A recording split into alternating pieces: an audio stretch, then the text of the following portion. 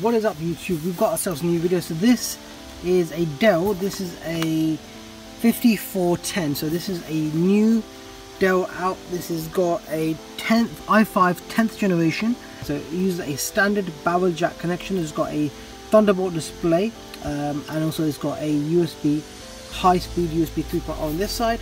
And on this side over here, we've got ourselves the memory card reader. So it's a micro SD card. It's got a SIM card. I think it's for a SIM card for 3G or mobile connectivity, Kensington lock, Ethernet port, HDMI, and 2 more high-speed USBs. So anyway, I've gone ahead and I've opened it. So there is screws located all these sides around it. So there's 1, 2, 3, 4, 5, 6, 7, 8 screws that I've gone ahead and taken off. You simply just click it open, so it's not too difficult, and it just clicks up like this, and the back is off. So let's have a look at the inside of this thing. So the inside of this thing has a 68 watt hour rechargeable battery pack. It's quite a substantial piece of battery there. It comes pre-installed with 1 RAM, this particular model, so you can increase the RAM, which I like to see. It's not soldered to the board. So it's a DDR4, and that's running at a 3200 megahertz, I would say. So that is just standard SK Hynix RAM. Cooling fan there as well, with a heat pipe that goes towards your CPU.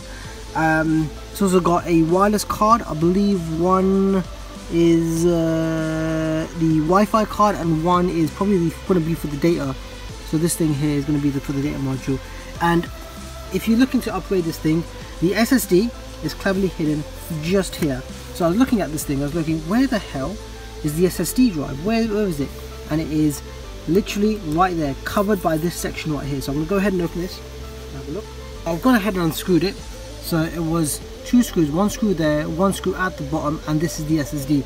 So I've gone ahead and dislodged it from there, and that is an NVMe SSD. But the funny thing is, when you take off this lid here,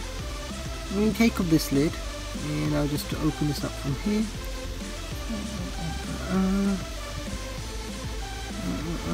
Okay, there you go. We're going to take this lid off. You'll see exactly what this is. So this is like a little mini SSD. So this thing here is your SSD drive. It's held in place with a little screw here that holds it in place. But this essentially is the SSD. So it's just a 256 gig SSD, and the upgraded that you want is 512.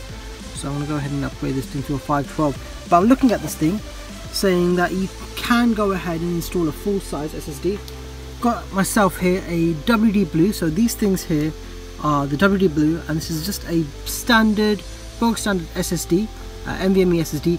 These things are literally just £40, so not too expensive. I'm going to go ahead and install this thing just here, as so. And yes, as you can see, there's no reason for that stupid adapter.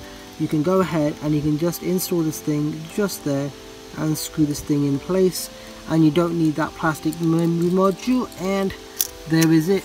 That's it, done.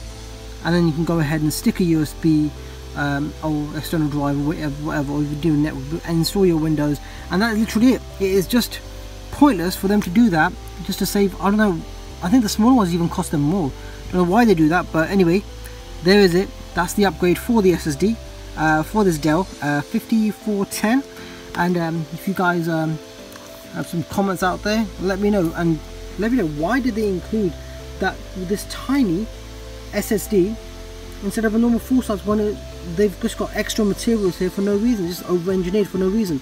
Anyway, this has been Ace. Hope you enjoyed that video. Like, subscribe. Peace out.